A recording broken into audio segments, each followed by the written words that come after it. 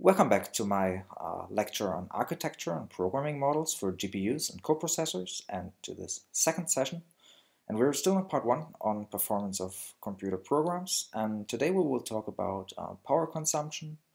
We will talk about something that is called the Powerwall that led to a shift in paradigms in the development of computer architectures.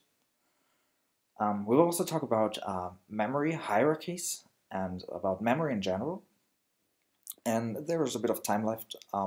We will also start talking about parallel architectures. So let us first discuss power consumption. Like yesterday, we talked about Moore's law, and that is commonly misinterpreted as a doubling in performance every 18 months. And this is a common misconception, and mostly due to the fact that for like about 30 years, this doubling in transistors was more or less directly translated into higher clock frequency. And as we saw yesterday, clock frequency directly influences performance, our measure of performance. And thus what people observed was effectively a doubling in performance every 18 months. So and let us discuss why this was even possible in the first place. So how was it possible that vendors were able to increase clock frequency at what was essentially an exponential rate? So and this was possible, basically this was possible because power consumption doesn't grow with the exact same rate as the number of transistors. So power consumption actually depends on the input voltage. And the input voltage is proportional to the transistor size. Smaller transistors require a smaller input voltage. And this is generally a good thing. In theory, this means the smaller the transistors get, the smaller is the individual power consumption per transistor. That is, when we add more transistors, we proportionally have the same power consumption overall as we had before. So the power consumption of a transistor depends on the dynamic energy. That is, for the time being, we assume that a transistor only consumes significant energy when it actually performs a switch operation, like switching from 0 to 1 or from 1 to 0. So for a state transition 0, 1, 0 or 1, 0, 1, the power that is consumed is proportional to the capacitive load C times the input voltage VDD. And so for a simple switch operation, the energy consumption is just the half of that. So in respect to time, this means that the overall power consumption is proportional to the dynamic energy times the clock frequency. The energy consumed per single switch times the number of such straight transitions.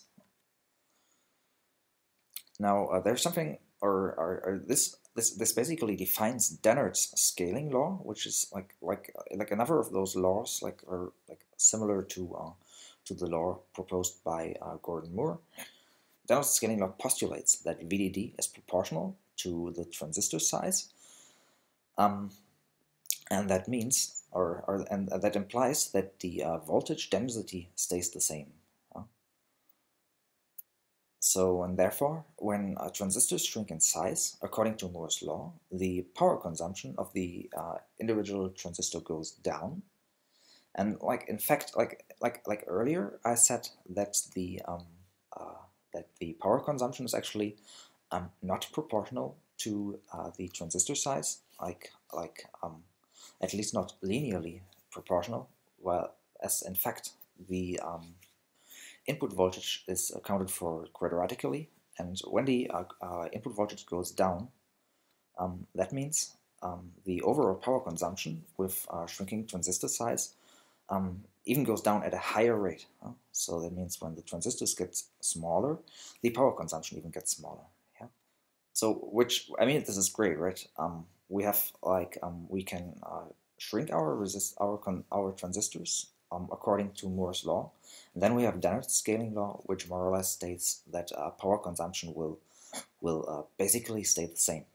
Like, and this led over the years to an exponential growth in clock frequency. So here again, you see one of those diagrams where I plotted certain quantities on a logarithmic scale, and what you can see here is the increase in clock frequency over time, beginning in the 1980s up until the 2000s, and you see this exponential growth rate here. And you can see that the power consumption basically stays the same. So it grows at a lower rate than the clock frequency, as was predicted by Dennard's scaling law. Then in the early 2000s, you can see this shift here, where you have this plateau in clock frequency, where you can see and we can observe that processors didn't scale anymore in clock frequency, and you can see that the power consumption goes down. So the thing here with Dennard's scaling law and the observations that we made before is that there's a certain type of voltage that we didn't take into account, and this voltage is called leakage. And you can basically think of it as like a leaking faucet. Regardless of the switch operations of the transistors, there's always a tiny amount of energy being lost, and that is regardless if there's a charge applied or not. This amount of leakage is actually really tiny. Like when there were only like a few thousand transistors on a chip, that did account for nothing. But the problem with leakage is that it does not adhere to Dennard's scaling law, and it's rather than that, it's a constant. Like when the transistor sizes go down, leakage stays the same. So, and what was formerly irrelevant becomes now more and more dominant. So, and this basically means we still have Moore's law. We get our doubling in transistors roughly every 18 months. So this is still the same even today. But we can effectively not use them anymore, at least not in the same way we used them in the 1980s and the 1990s. So, and in the early 2000s, this led to a development that people commonly referred to a phenomenon called the Powerwall, or the red brick wall, which would eventually lead to this development coming to a halt. And as a matter of fact, people knew this. Like, people in the 80s and 90s knew that leakage would eventually become a problem. And nevertheless, the vendors scaled up clock frequency as long as they could. And then in the early 2000s, this was no longer possible. And so, as a matter of fact, the last processor generation where this was actually still exercised was the Intel Pentium 4 processor. In the early 2000s, towards 2004, 2005, this development came to a sudden halt. And this led to this famous statement by Herb Sutter from Microsoft, who said the free lunch is over. Like, there was just no trivial scaling in performance due to an increase in the number of transistors, which led to an immediate increase in the clock frequency. Yeah, and this was actually a real game changer. Yeah, so this was what Herb Sutter said. Like, I mean, the thing is, Moore's law stayed still valid. Yeah? Like, we get this doubling roughly every 18 months in transistors. We still get this. Like eventually, Moore's law will also come to a halt. But so far it hasn't yet, so it has slowed down a bit in the last years. You can observe that, actually. the $1 million question is actually what do we do with these extra transistors if we cannot devote it to higher clock frequency? And the answers that came from the vendors, from the CPU manufacturers, were actually quite pragmatic. Like what the vendors actually did, they included so-called dead chip elements, like chip elements that didn't require a charge at all when they were inactive. Like a typical such element is like memory. Yeah? Like memory, when there's no relevant information in the stored in memory, then you don't even need to apply power to it. Yeah? Like and the thing really is such a typical memory element that falls into the category is a cache. Huh? So and caches are actually notoriously hard to make use of. Like the programmer usually has a very hard time to make good use of caches, and that means so as the programmer is really not able to most effectively to use caches to 100% usually with their applications. Caches are effectively dead chip elements. So are additional processors actually. Yeah? Like we will learn later in the lecture that it is nigh impossible to use a multi-core architecture to 100% because no matter how parallel your task actually is, you always have wait times where you have processors waiting on other processors, or you have cores waiting on other cores, and while doing so, while waiting, they have no work to do, and then at that time they are basically consume no energy. And there are also other means like certain types of registers, like vector registers, that where vendors assume that they're just not used not used all the time. Yeah? So basically, that means there are additional elements that those additional transistors are devoted to, and those elements are notoriously hard to program. And this is why Herb Sutter said this is the biggest sea change in software development since the object-oriented programming revolution. And this is called concurrency. And the free lunch is over because now the programmers have to carefully design their programs around concurrency and about parallel programming paradigms. The problem is really that when we run our serial programs from the 90s or from the early 2000s, they won't run any faster just by buying a faster processor. And consequently, this shift in paradigms now also results in a shift in responsibilities from the hardware vendors to the software developers, who now have to more carefully design their algorithms and their codes around multi-core architectures and around SIMD vector units. And all these measures that the vendors can take to add dead chip elements to their microchips, we will now discuss in the following. And we will start with memory hierarchies and caches.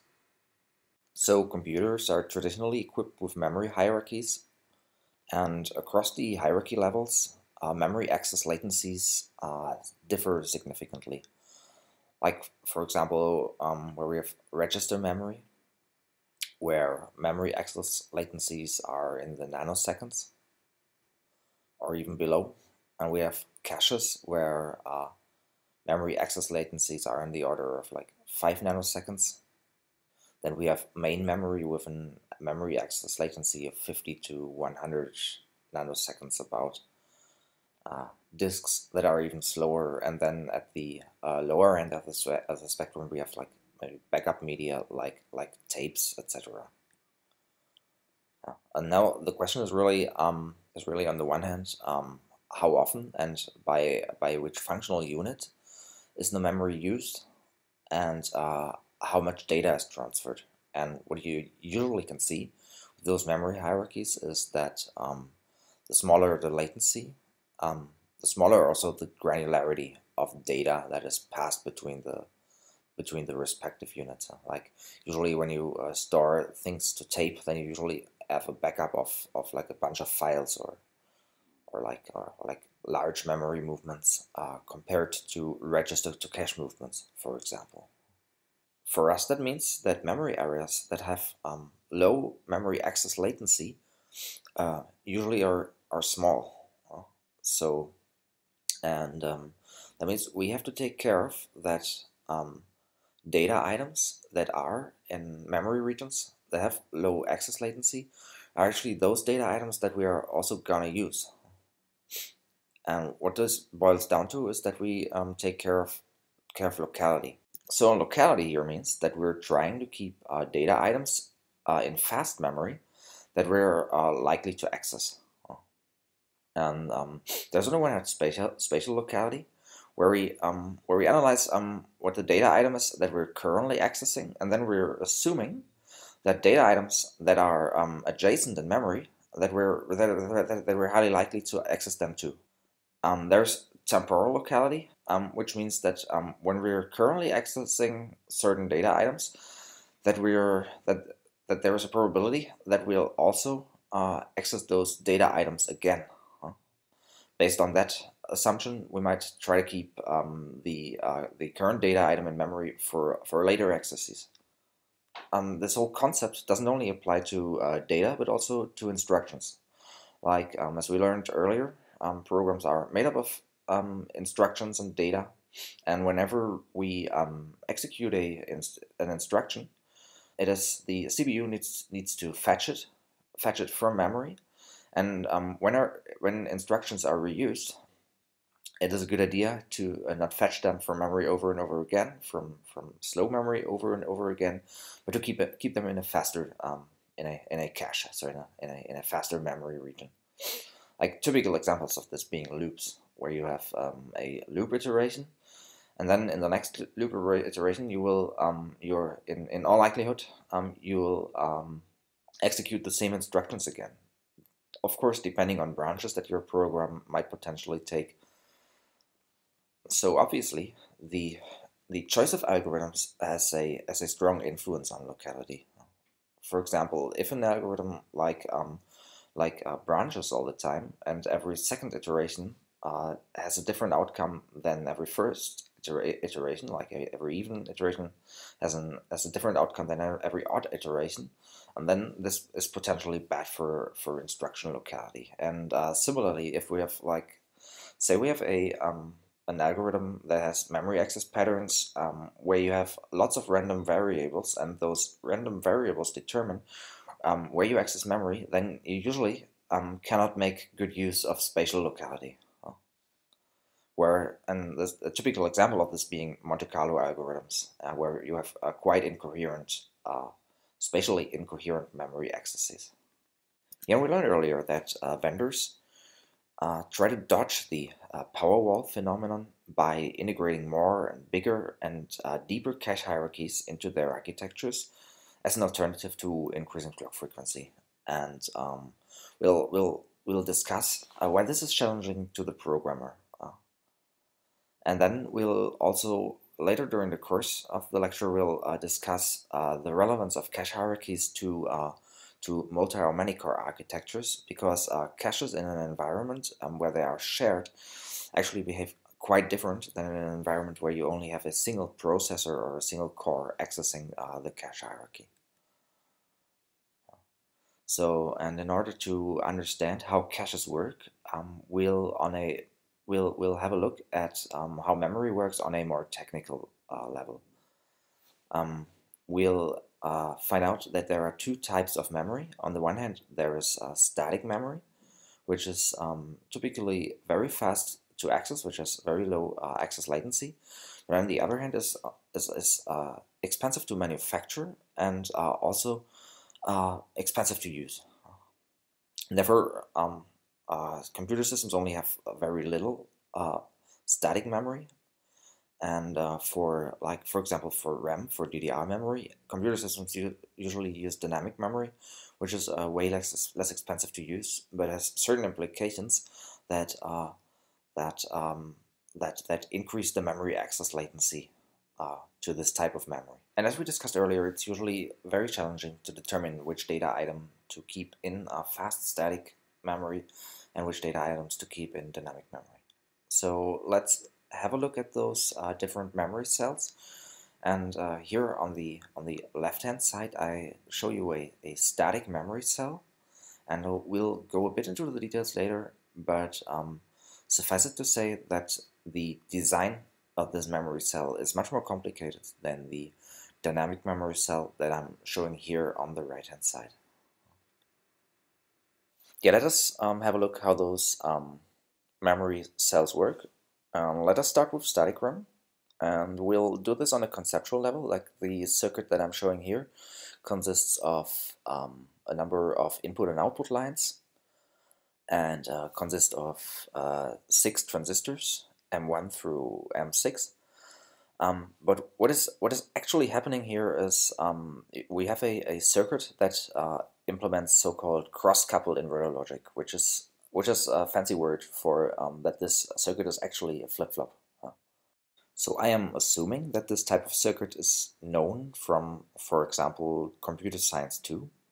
But nevertheless, as it's pretty important to the understanding of how static memory works, I'll quickly review it here.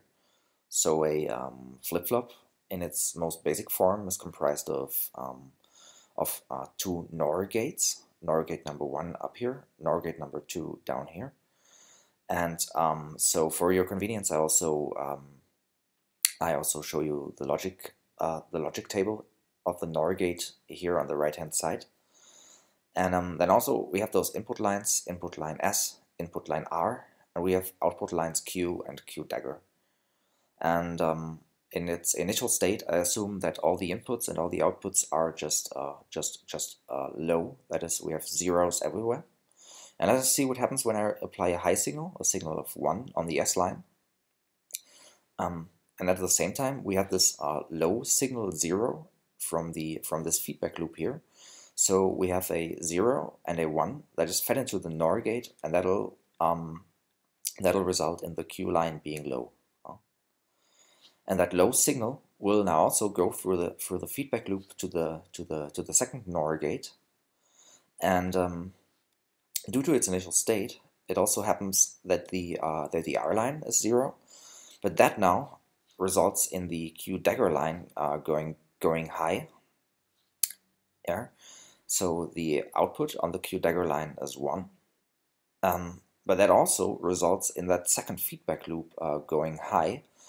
And now we have 2 high signals that are fed into the NOR gate, and consequently that means that it now doesn't matter anymore what the state of the S line is, right?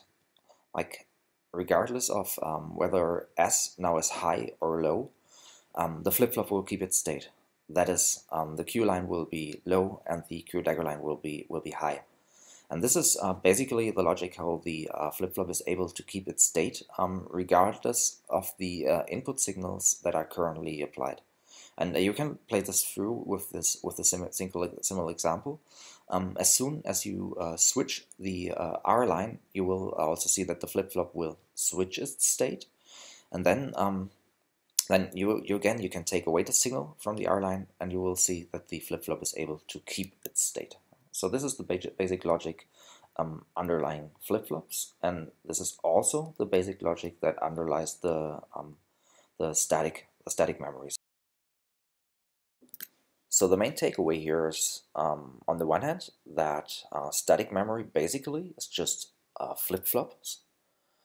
And we also understand that static memory cells are relatively complex due to the circuit consisting of a bunch of transistors, and also because we always need input voltage applied to the circuit. Because of that, static RAM is relatively expensive to manufacture and also expensive to operate. And therefore, in typical computer systems, static RAM is usually not used for DDR main memory, only in very specialized systems, but is usually used for caches.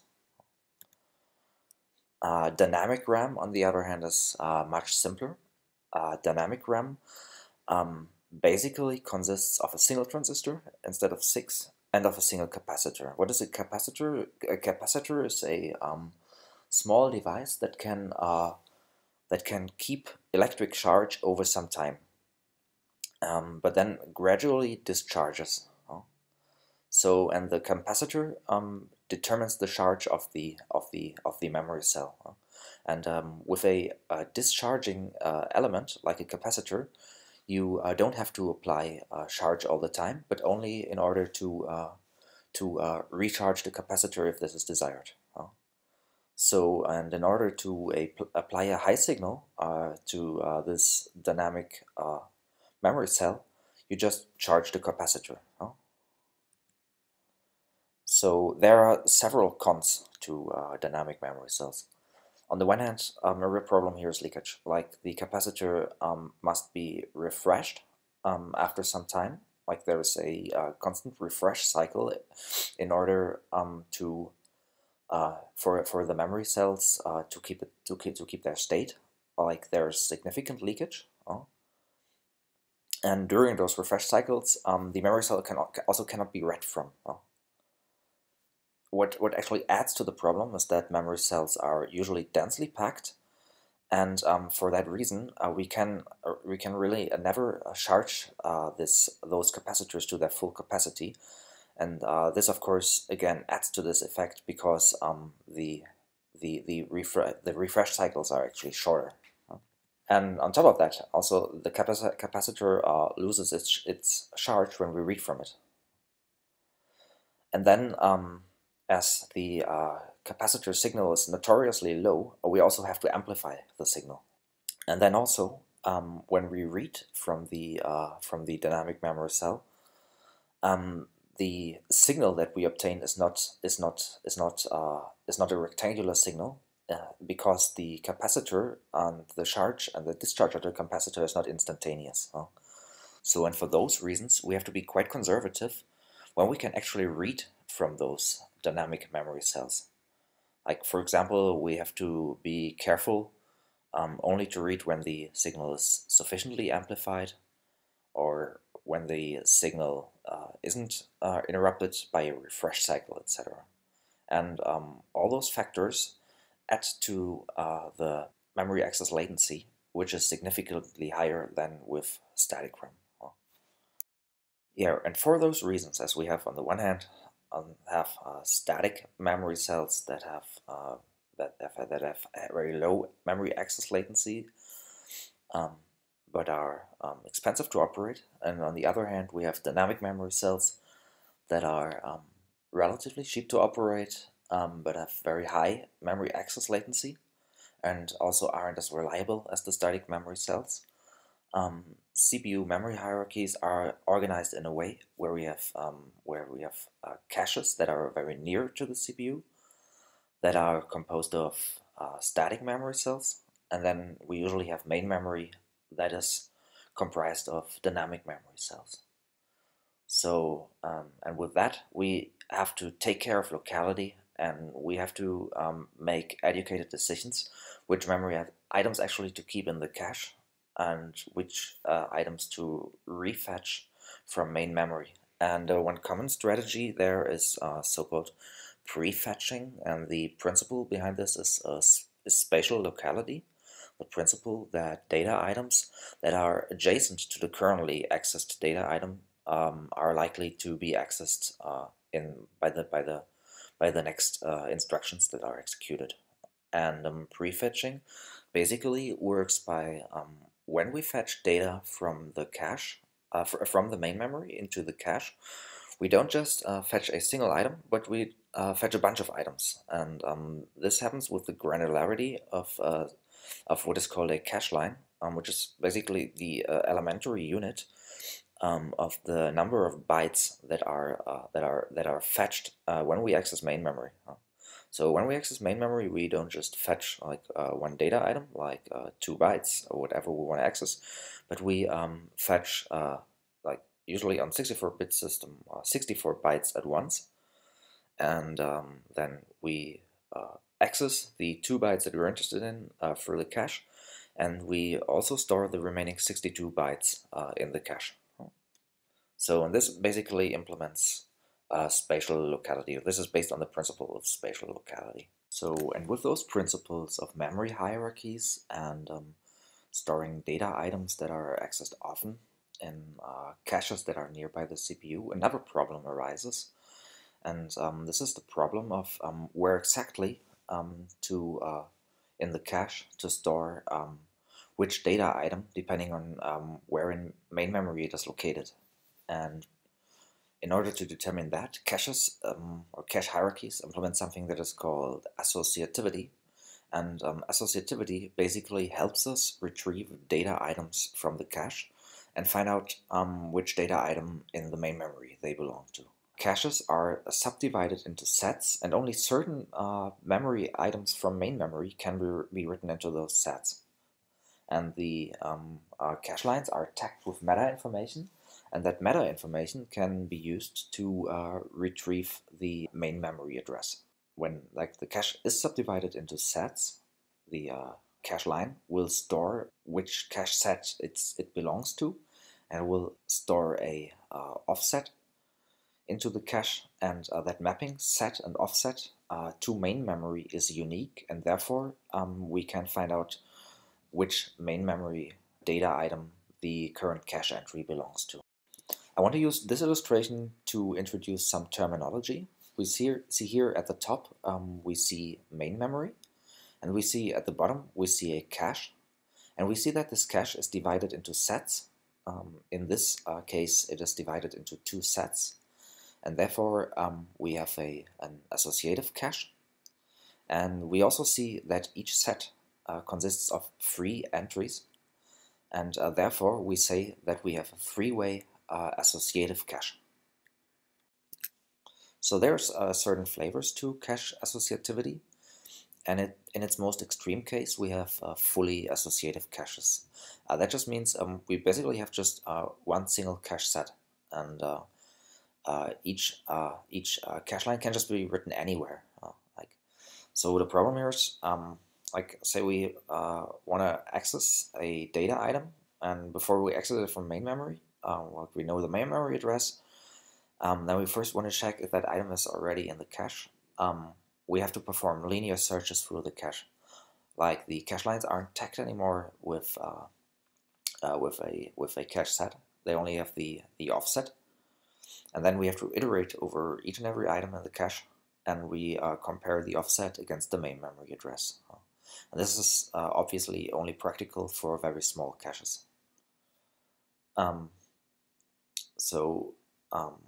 Nowadays, most caches are either 4-way or 2-way set associative, and this is kind of a middle ground between fully associative caches and between direct map caches. Like direct map caches, there you have a unique web mapping from each and every main memory item to its cache set. Like, there's really only one slot that a memory item can be written to.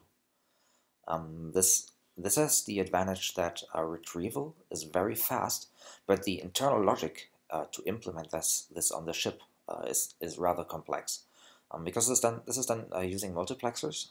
And so let me briefly illustrate to you what a multiplexer actually is.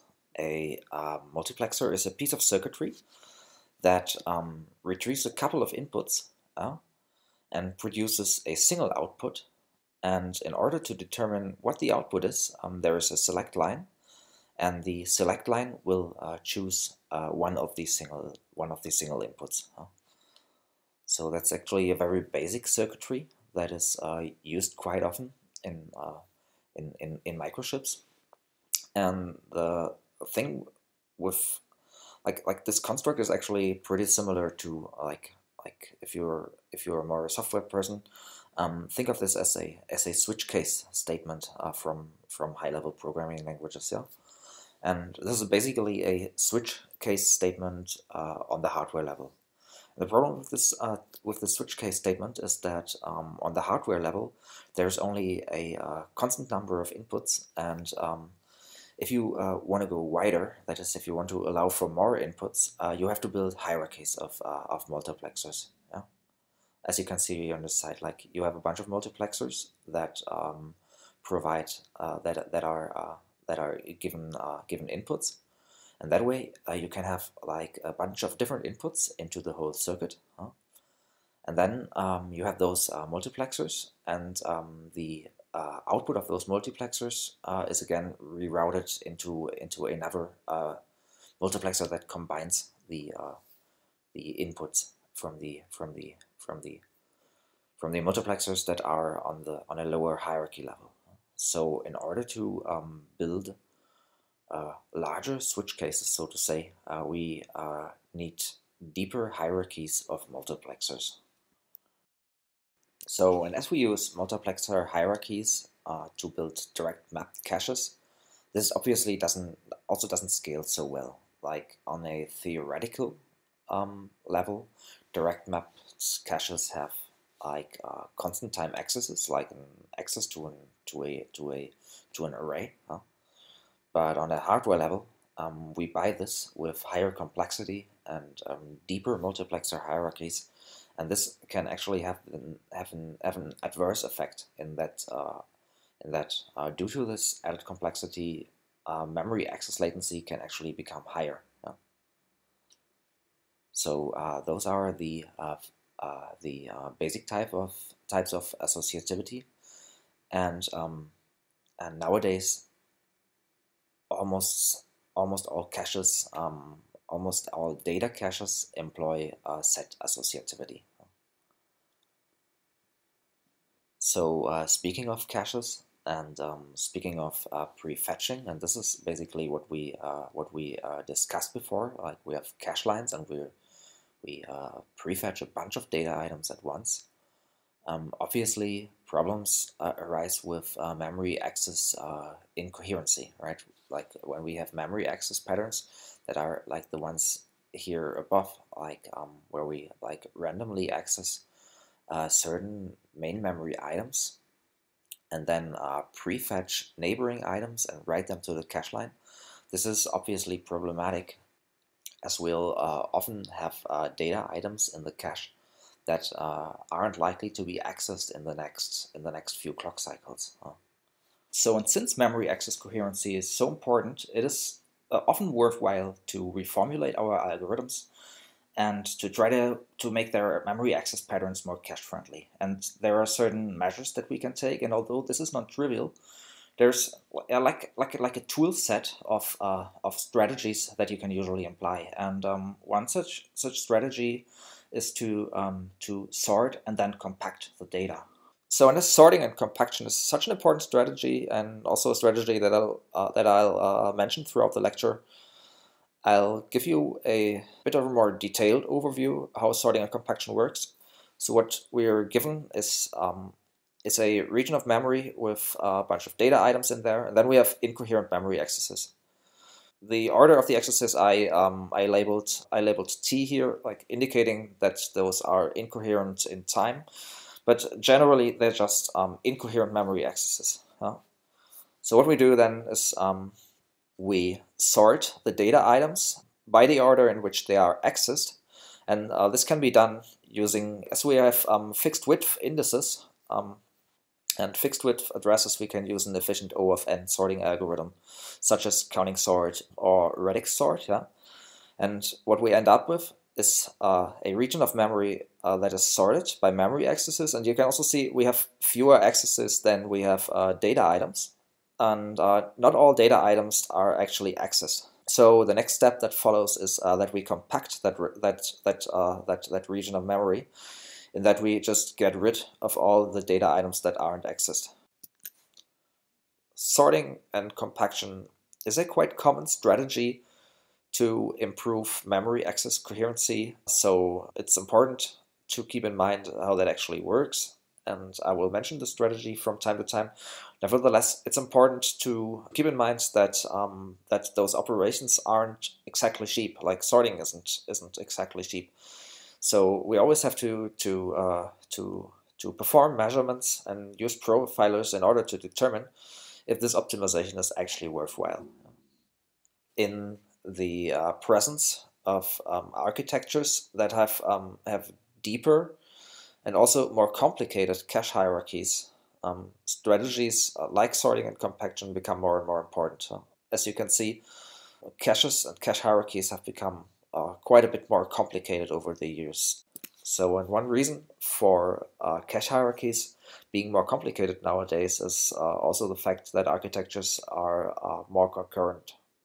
So nowadays we often have processors that have 8 or 12 or even more cores, and each of those cores has its own L1 cache, and maybe as shared cache, shared L2 cache that it shares with the other cores. And this makes cache hierarchies even more complicated.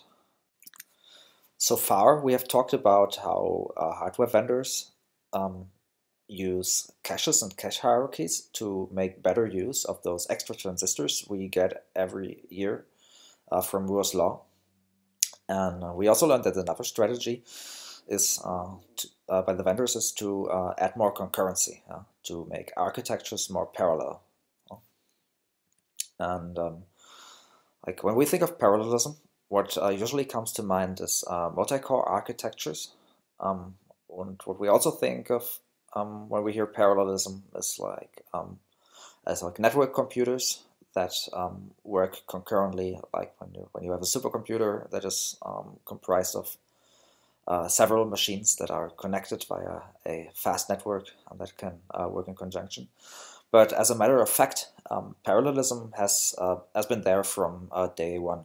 And parallelism always manifested in terms of instruction level parallelism, where the CPU is able to retire certain instructions in parallel. For example, so just imagine the CPU has multiple ALUs, and the CPUs make use of this type of parallelism without the programmer actually noticing.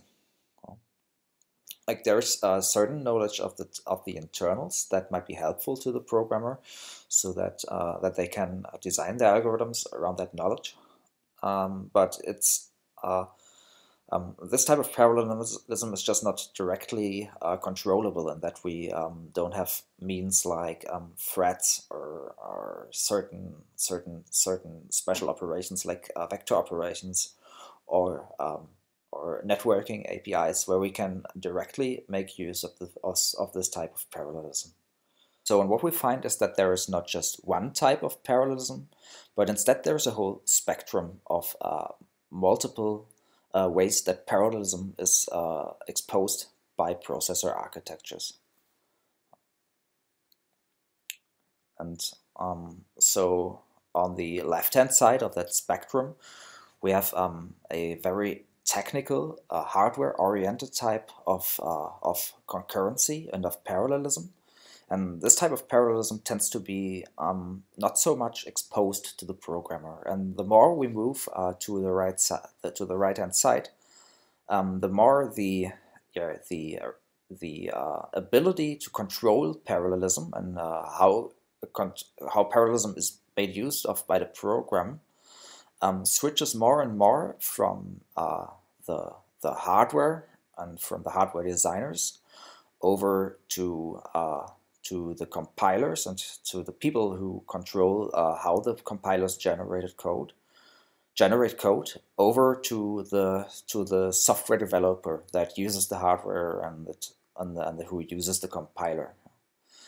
And the more we move to this right-hand side, the more control is granted to the software developer, and the more high level the APIs become. So, and we'll in the following discuss this whole spectrum of concurrency, and we will start on the very left-hand side at the hardware level. And the first type of concurrency that we will discuss is instruction level parallelism. And in this regard, we will discuss a technique that is called pipelining. And pipelining actually plays a very important role on a hardware level. But pipelining is also important like for compilers that try to find optimal program layouts. Pipelining will play an important role throughout the lecture, like when we later discuss the graphics pipeline. there are certain concepts that that are directly applicable that we learn about today.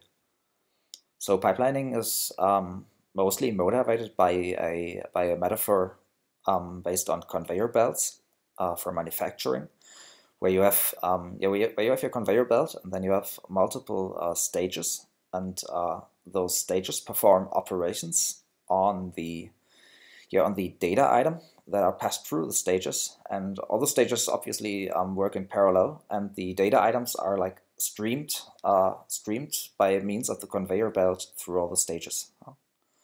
Then there are like fixed intervals when the data items are passed to the next stage, and the conveyor belt actually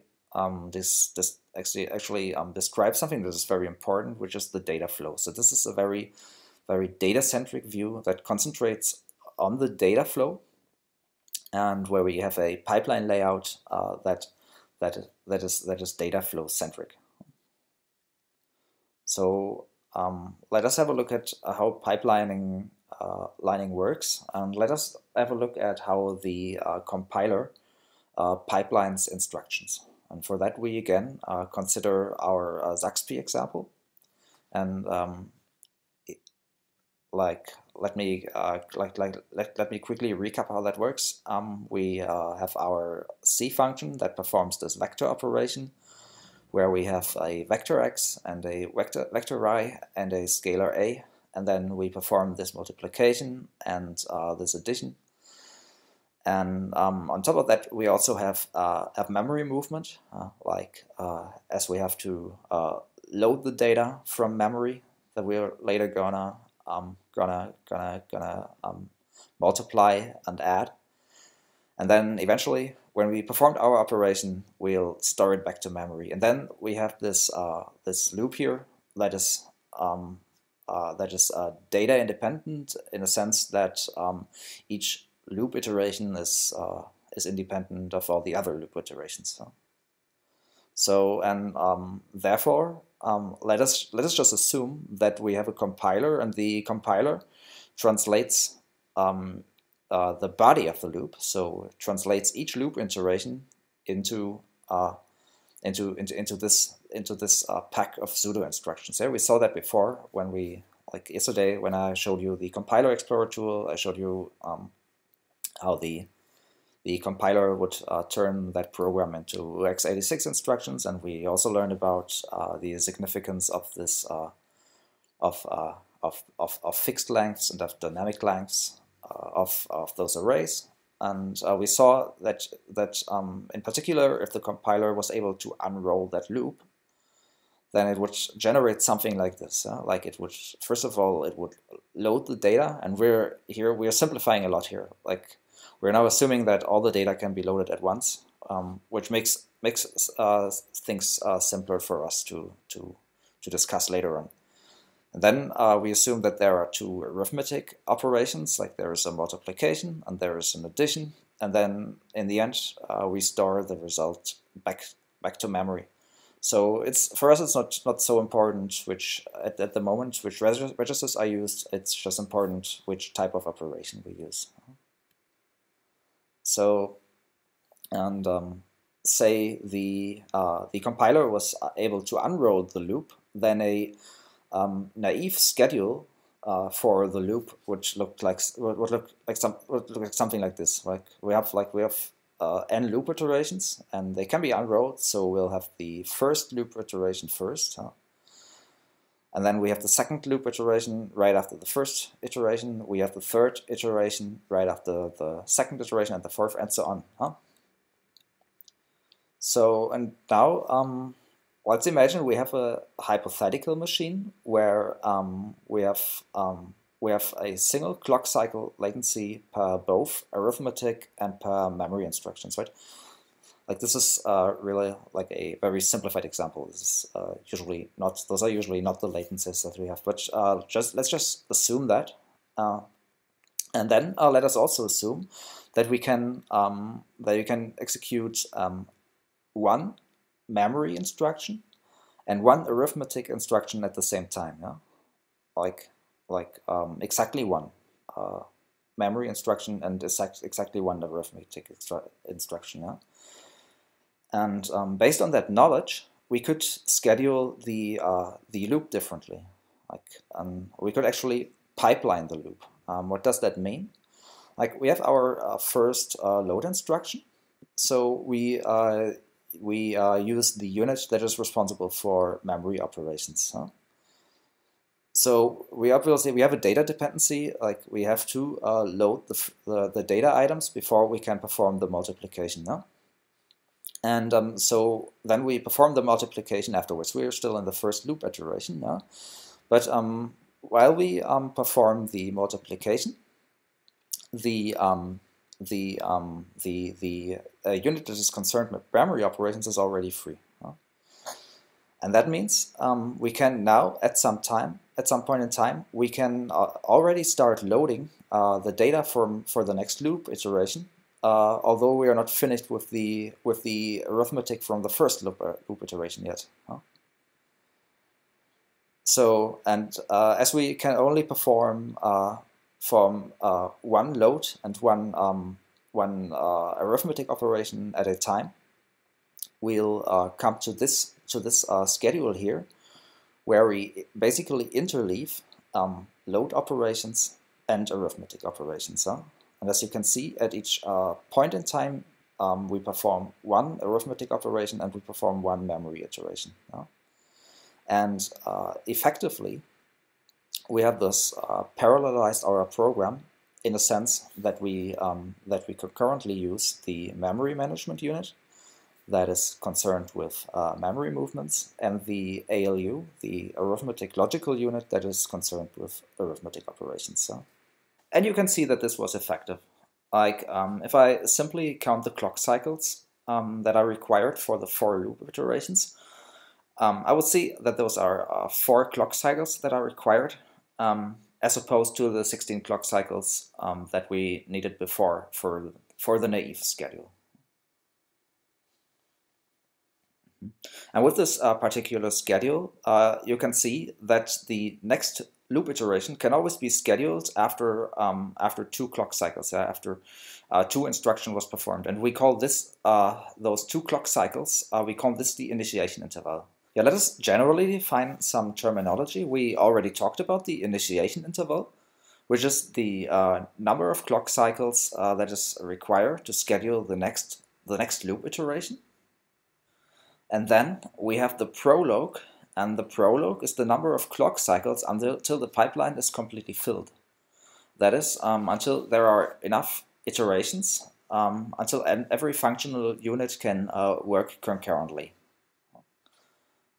The ensuing phase is called the kernel, where the pipeline is full and there are enough instruction to make good use of the available functional units. And then after some time, when the loop finishes, the pipeline will eventually run empty, and we call this phase of the pipeline, we call this the epilogue. And we can also observe a few things. First and foremost, when we consider a single iteration, a single loop iteration, the sequence of the operations stays the same. So what really improves is throughput. And we can also see that the time complexity of a pipeline loop now depends on the initiation interval. Like the initiation interval determines at which rate we can schedule a new loop. So, and effectively, the initiation interval is also what we want to minimize. And when I'm saying minimize, you can already see that pipelining is an optimization problem.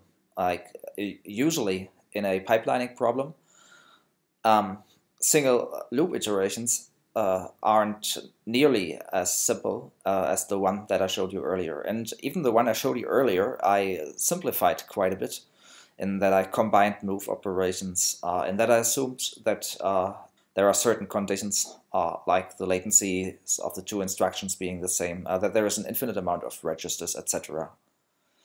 Pipelining is mostly hidden from the programmer, so the programmer will never explicitly program the pipeline, Anyway, like when you're on an architecture where you know that there is a relatively deep pipeline, that the architecture supports relatively deep pipelines, you can account for this in your programs by favoring algorithms that have relatively long loop iterations. And loops that have relatively long iterations are thus not dominated by either the epilogue or by the prologue of the loop. So as I already said, pipelining per se is an optimization problem, and the optimization problem can be formulated as follows. What we want to find is an instruction schedule that minimizes the initiation interval, and we also want the schedule to be valid. We want it to be valid on the one hand with respect to the available resources, like when we have only one memory management unit and we have only one ALU, we have to make sure that we use exactly those resources. Or if we have like a certain number of registers available with our instruction set, then we have to make sure that we use exactly that number of registers and that we don't use more. And the schedule also has to stay has to be valid with respect to data dependencies between instructions. So what are data dependencies? Data dependencies exist everywhere where we have instructions that depend on results from prior instructions. Like for example, in the example before, we had two arithmetic instructions. And the first arithmetic instruction depended on the load instruction from before, and the second arithmetic instruction depends on the first arithmetic instruction. Resource availability can refer to a bunch of things, and in the examples that we'll consider in the following, resources will be ALUs or memory management units, MMUs. Yeah.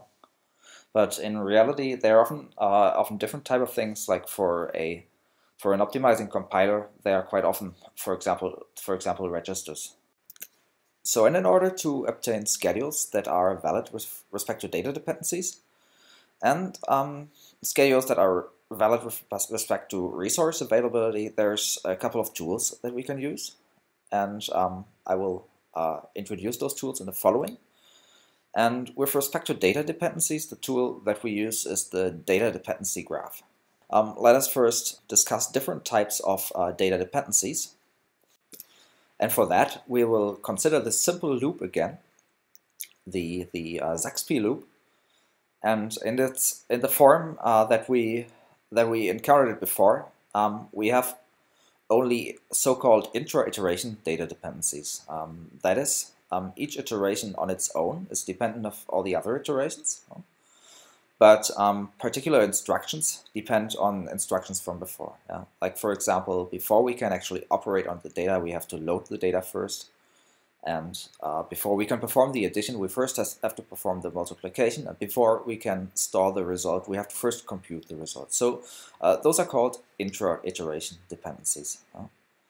And then, in order to demonstrate what an inter-iteration data dependency would look like, I modified this loop a little bit, and I modified it in a way so that the loop indices are a bit different. And as you can see here, is that I access this array y with an index that refers to a loop iteration with a what we call a distance to. So I access a result that was written in two loop iterations before the current one. So this is a classical inter-iteration data dependency. And I also placed a bit of a decoy here, in that I also used this modified loop index to access the array x, and this is not really a data dependency, as the vector x is never really written to. Yeah? So like it doesn't really matter in terms of data dependencies what the index is with which I access that array x. So this is a bit of a decoy. This is no real data dependency, because the access to the array X doesn't depend on a result that was formerly stored, like in a previous loop iteration. No? So, and based on that knowledge, we can define what a data dependency graph is. And a data dependency graph is a directed graph, and the edges of that graph represent data dependencies, and the edges are labeled. And the edges are labeled with their delay, and the delay is just the latency in clock cycles that it takes the instruction to execute. Oh.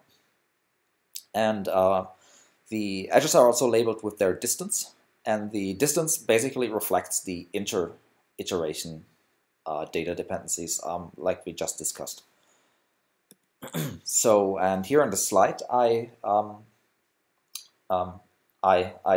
show you the data dependency graph for the first loop that only exhibits intra-iteration data dependencies. So you can see for each iteration, the first operations that need to be performed are load operations. We have to load the value of the scalar a. We have to load the value of x.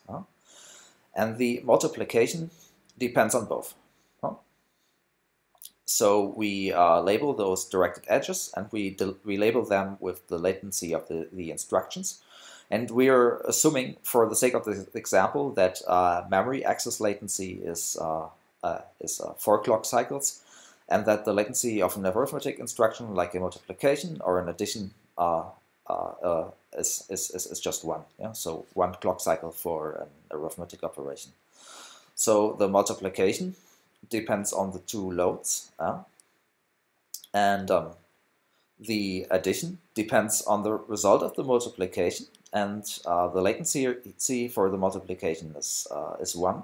The distance again is 0, as we're only having intra-iteration data dependencies. But the result of the addition also depends on the value of the vector y. And so we also depend on the load instruction for the vector y, which again is a memory access instruction with a latency of 4. And then finally we store our result, and the write instruction, the store instruction, depends on the result of the addition, and the addition has a latency of 1. A latency of 1 clock cycle, so the respective edge is labeled with just that. So that's the data dependency graph for the first loop that I showed you earlier, with only intra-iteration data dependencies. And now let's have a look at the data dependency graph for the second loop. And as you can see, this one is mostly the same. Like we have the multiplication, and the multiplication depends on the value of a and on the value of the vector x that we access, where we have this decoy data dependency. So everything looks the same here, with the same latency, with the same distance. And then we have the addition, and the addition depends on the value of this vector y. So the load iteration, the load operation, the load instruction still has a latency of 4 clock cycles. Everything stays the same, and also the addition stays the same. Yeah? And then we finally store the result. Yeah? And the only thing that we now introduce is this data dependency of the load instruction for the value of y. And this load, on the one hand, depends on the store on this write operation with a latency of 4. But also, as we're accessing the vector y with a distance of 2, we also have this distance label here. So this is how we, in the data dependency graph, how we express those inter-iteration data dependencies. So, and as we discussed earlier, our schedule doesn't only need to be valid with respect to data dependencies, but also with respect to the available resources and the means to ensure this. and that we will discuss in the following are so-called reservation tables. And what are reservation tables? Reservation tables are just binary tables that are two-dimensional, and one dimension is devoted to clock cycles, and is just labeled from 0, 1, and so on for each clock cycle. And the other dimension is devoted to the available resources, like the available MMUs or the available ALUs. And each instruction has one or more reservation tables associated with it.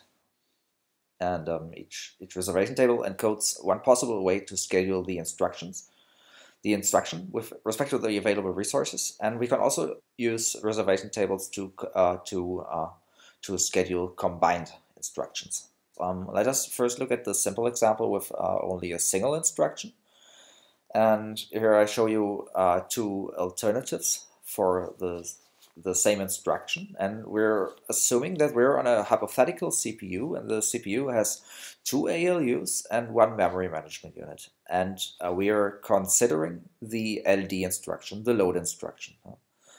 And as we learned before, on a real machine, the load instruction will of course perform memory movements, but in the presence of caches, it's like a reasonable thing to assume that the load instruction also performs some type of arithmetic, like computing an offset or something. Yeah. So we just assume that on our machine, the load instruction requires 1 clock cycle ALU followed by 2 clock cycles MMU. And on our machine, we have 2 ALUs and 1 MMU, and this gives us 2 possible reservation tables. So the clock cycles on the MMU can only be scheduled on the 1 MMU that is available to us. But for the ALU, we can make a choice. We can either schedule the single clock cycle on ALU 0 or on ALU 1. So those are 2 alternative reservation tables for the load instruction on this machine. Let us now discuss reservation tables for a combined set of instructions, and for that we again consider this simple loop from before. And what we want to do, we want to schedule a single loop iteration, and we're again on a machine similar to before, where memory instructions require 1 clock cycle ALU and 2 clock cycles MMU, and let us assume that arithmetic instructions like the addition and multiplication take 1 clock cycle each. And other than before, we are now in a machine where we only have a single ALU, and we also have 1 MMU. We also simplify things a bit in that when we schedule this loop, we assume that there is a single load instruction required to load all the data, followed by the 2 arithmetic operations, by the multiplication and by the addition, which again is followed by a single store. Under those assumptions, this is the reservation table that we would obtain. Like first, we have the combined loaded instruction, where we first compute an offset, where we need 1 clock cycle ALU. We then have 2 clock cycles MMU to actually load the data. We then perform the multiplication, which requires 1 clock cycle ALU. The second arithmetic operation, the addition, requires another clock cycle ALU, and this is followed by the store operation, which again is a memory instruction. And as we said before, memory instructions require 1 clock cycle ALU and require 2 clock cycles MMU. So what we have here is the schedule is a valid schedule for this loop iteration. So, and now that we have found a valid schedule for the first loop iteration, let us consider what we have to do to find a schedule for not only 1 loop iteration, but for 2 loop iterations. Yeah. So what we're doing is we partially unroll this loop so that we have 2 loop iterations, and we want to find a valid schedule for both of them. And therefore, we compute something that is called the vector of the forbidden latencies. How that works is expressed in this formula here, and I will also show you how this works using a quick. So And here in this illustration, what you see is the table from the slide from before, with the MMU and the ALU and the respective reservations regarding to the respective clock cycles. And what we're going to do is we first fix our I, which is the resource that we're interested in, and we'll start with the resource MMU. So, and now what we want to do is we want to build up the vector of forbidden latencies. And for that, what we have to fix is both a k and a j, and those k's need to be different, and the j is always smaller than k, right? So let us start with this pair, with the pair k equals 2 and j equals 1. And this gives us our first forbidden latency. So the first latency where we know this is not the latency where we can schedule the second iteration, right? And so the first forbidden latency is 1. So we may not schedule our second iteration after 1 clock cycle. So from there we move on and pick the next pair of distinct k's and j's, and let us fixate k equals 6 and j equals 1, and this gives us our next forbidden latency, which is 5. So we also may not schedule the second iteration after 5 clock cycles. And the next forbidden latency that we calculate for the MMU is 6 minus 2 is 4. Then we pick our next pair of k's and j's, and let's just pick k equals 7 and j equals 2, and we find that this forbidden latency we already encountered is 5. So we don't necessarily have to add this to the vector of forbidden latency. So, yeah. So, and the next forbidden latency that we encounter is actually also in the vector, I guess 1. And then we encounter, or we pick the pair 7 and 1. And you can also see from how I'm picking those pairs that the order is kind of arbitrary. And this is also expressed in the equation from before. Like there's no significance to the sequence that I'm picking here. Yeah.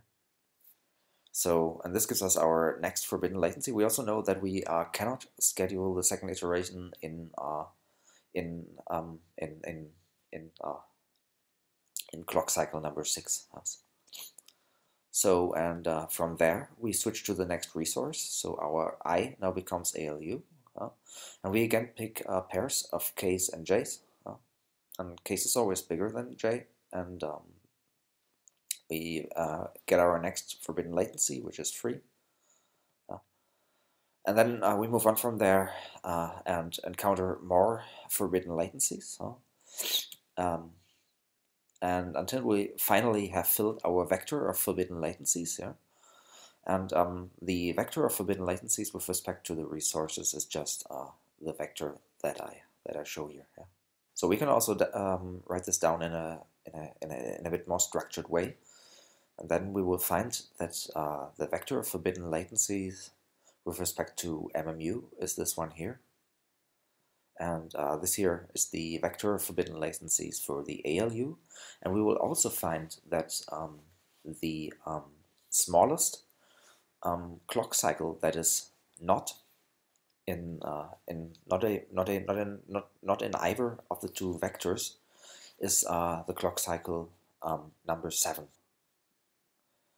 and this tells us that we can schedule the second loop iteration in clock cycle 7. Yeah, and I mean this makes sense, as in clock cycle number 7 we're using MMU, and that means we can overlap the 1 clock cycle ALU from the memory access instruction with that 1 clock cycle MMU. As I told you before, instruction scheduling is an optimization problem, and it is actually a hard optimization problem. This is because most of the loops that we usually see in practice aren't as simple as the loop that we saw before. And so in order to schedule and to pipeline a loop, the compiler performs a optimization problem, and as the optimization problem is hard, it does so by incorporating heuristics. And I'll now show you how the aforementioned two approaches, that of finding valid schedules and using data dependency graphs and using reservation tables for that, can be used to devise relatively efficient heuristics for that. And for that, we will first consider a naive approach to find a schedule for a loop, and for that we will consider this this very hypothetical loop. We just have those 5 instructions here, and those make up the loop iteration, and then we have a loop with this signified by this jump instruction here, and the loop is executed 4 times. A naive method would see us unrolling the loop and then just testing different initiation intervals, right? We are after an initiation interval that gives us a valid schedule. So the first thing that we would do, we would unroll the loop, and then we would just test a bunch of initiation intervals. Like we would start with 1. We would start with an initiation interval of 1, and we would test it, and then we would maybe find that the initiation interval is invalid. And then we would try the next possible initiation interval, which would be 2, and so on, until we maybe finally find, just for the sake of this example, that the valid initiation interval that gives us a valid schedule is 4. And yes, as you can imagine, this is quite tedious. Like when you have a loop with lots of iterations and with lots of branches and with a high resource demand, and maybe also a loop that is longer than 4, like I say, maybe it's a dynamic loop or as a large loop iteration count, then this is actually a very tedious task. The methods that I showed you earlier can be used to devise more efficient methods. And those methods usually see us first not unroll the whole loop, but only unrolling the first 2 loop iterations. And then we would find an initiation interval, a valid initiation interval for those 2 loop iterations. So we would first find the resource constraint initiation interval, the minimum resource constraint initiation interval, and therefore we would use resource tables. And then we would also find the recurrence constraint minimum initiation interval, which is given by the data dependency graph. So we end up with 2 initiation intervals. We don't know yet what the valid initiation interval for the whole loop is. The only thing that we know is it is at least the maximum of those 2. When the data dependency graph says we have a initiation interval that is 2, and the resource table initiation interval is 1, then the valid initiation interval has to be at least the maximum of the 2. So then it would be 2. And let us assume that for the sake of the example. And now that we have the minimum initiation interval for a single loop, we would then unroll the whole loop, and we would do the same iteration that I showed you before, but with the knowledge that the valid initiation interval for the whole loop is a modulus of the initiation interval for only 2 loop iterations. That is the valid initiation interval modulo the initiation interval that we computed for the 2 iterations would be 0. And that is very helpful, because now when we increment the initiation interval to test if the initiation interval is valid, we don't increment by 1, but we increment by that initiation interval that we computed for only 2 loop iterations. And this is very powerful because it reduces the asymptotic complexity of this. And here is a slide with a cleaner presentation of this algorithm. What we are after, what we're first after, is a lower bound for the initiation interval. Therefore, we compute the maximum of the resource constraint and of the recurrence constraint minimum initiation intervals. So the minimum initiation intervals with respect to resources and with respect to data dependencies, with respect to recurrence and the data dependency graph. And then we set our initial initiation interval to that minimum initiation interval, which is the maximum of the two minimum initiation intervals. And only then we unroll the loop, and then we try to find a valid schedule by incrementing this initiation interval. And as we know that the initiation interval modulo that minimum initiation interval that we computed earlier will be 0, we can increment it in steps of MII and not in steps of 1. So this is probably a good point to stop for today, because we learned a lot today. Like we learned about memory, and we learned about caches, and now we learned about instruction level parallelism on a very technical level. And next time we're gonna extend that and learn more about concurrency on a more developer-centric level. And yeah, I hope you will join me next week.